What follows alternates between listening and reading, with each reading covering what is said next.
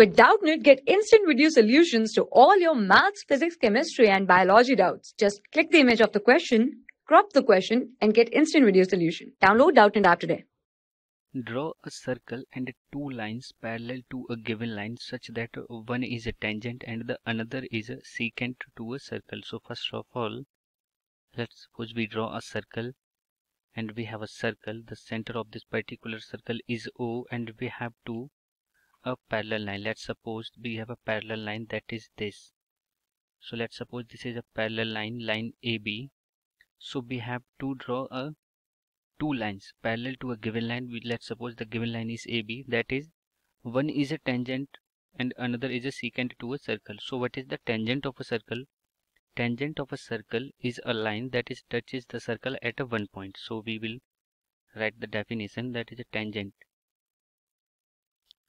Tangent of a circle is a line which touches the circle only one point. So if we draw the tangent of the circle, then it will be this. Let's suppose this is a line PQ. So PQ line is it touches the circle only one point, that is this point. That let's suppose this point is R, and we have also draw a line that is a secant to a circle. So what is the secant of a circle? So secant of a circle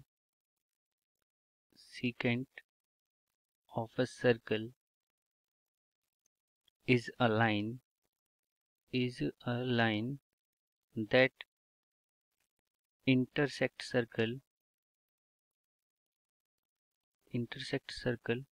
minimum 2 point. So when we draw this line, and here we have given the condition that the line should be parallel to this given line, that is AB. So we will draw the line, then the line will be this. Let's suppose this is a line RS. So this line is a parallel to AB, and this is also a secant, because the condition of the secant is that the line should be intersect a circle minimum 2 points. So we have this line RS and PQ. Thank you. For class 6 to 12, IIT JEE and NEET level. Trusted by more than 5 crore students. Download Doubtnut app today.